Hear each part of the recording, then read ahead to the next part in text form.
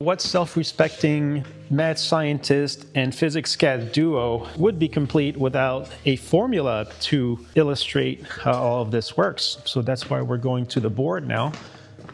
Nebula loves to be a part of this. Okay, there you go, Nebula. There's your chair. There'll be many videos about this, so don't concern yourself if you don't get it the first time. This is the formula for the law of creation. So the configuration equals the argument of the maximum, that's a physics term, of the entropy production, and that's how well the system is dissipating with this configuration.